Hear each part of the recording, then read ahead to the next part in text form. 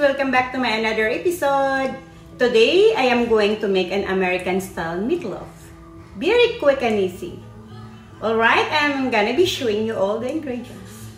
Let's go!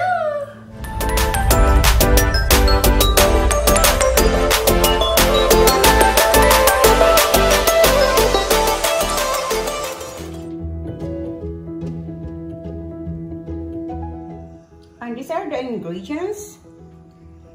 1/2 cup of ketchup, 1/3 cup of brown sugar, 1 teaspoon of yellow mustard, 1/2 teaspoon of salt, 1/2 teaspoon of black pepper, 1 cup of milk, and a little bit of onions, a pound of ground beef, 1 cup of shredded cheese, and an egg. Alright, let's get started. We have to mix some of the ingredients. You have to put the milk, the onions, black pepper, the salt,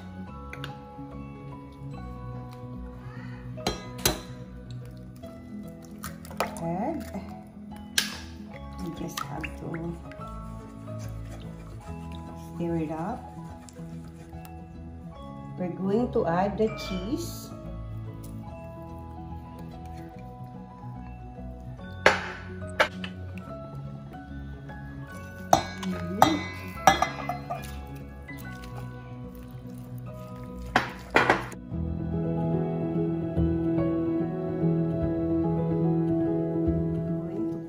In the pan.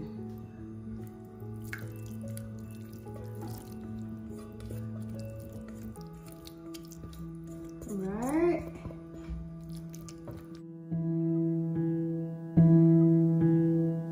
In the second bowl, we have to mix the toppings. Brown sugar, ketchup,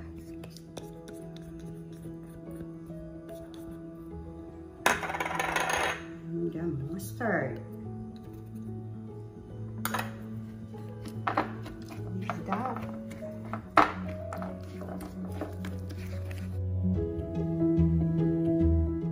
And then we'll just gonna put this on top.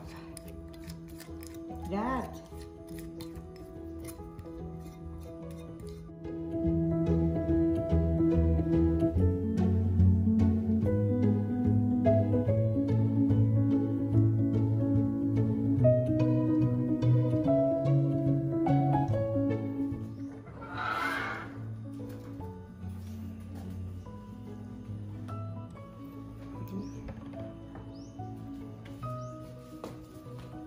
Okay guys, cooking time is 45 to an hour.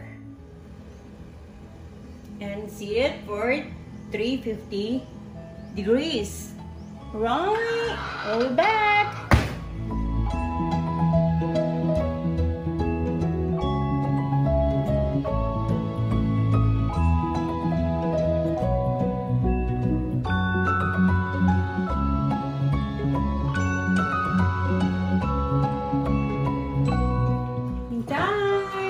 After 50 minutes. Wow! It's done. Look.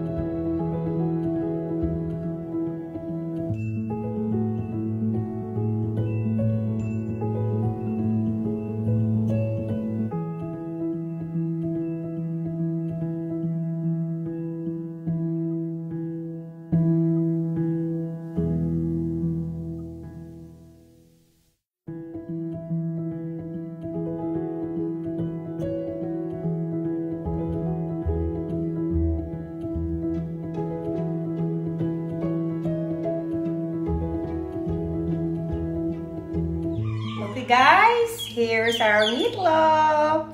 Yay, it's Cayman time! Yummy and juicy. Alright, tikiman time. Cayman time, my favorite time. Okay, top.